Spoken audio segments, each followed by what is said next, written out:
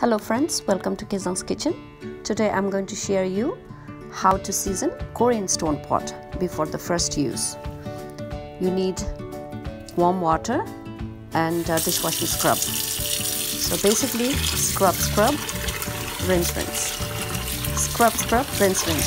Please do this like 3 to 4 times.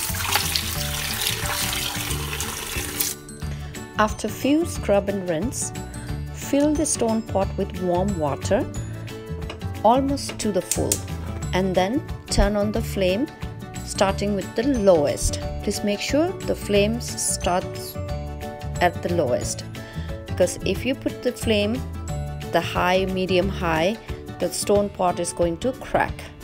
So we have to gradually increase the heat.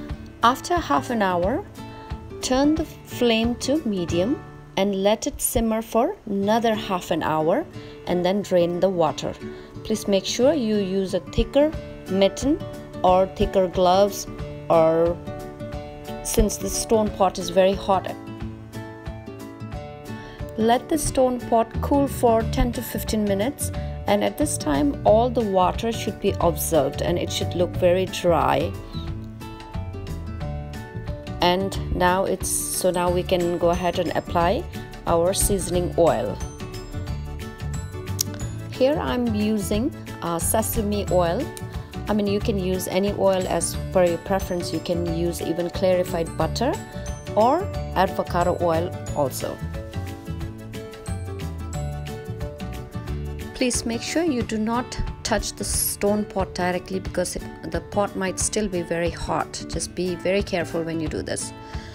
And pour the sesame oil, and with the help of paper towel, just spread it all across, I mean inside and outside, all over the pot, and you will see the oil being absorbed. So keep adding more oil if needed, and then you will know when it's done once the oil stops absorbing into the stone.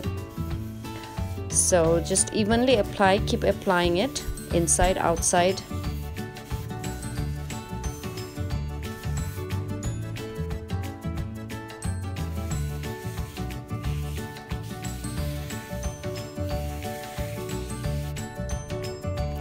Your stone pot is ready, where you can cook delicious stews. You can make bibimbap, and I'm going to be posting a lot of videos where I will be sharing with you recipes from Kingdom of Bhutan, where I'm going to make Ema Datshi, Kewa Datshi, and stews, and many more other food that I'll be cooking in the stone pot.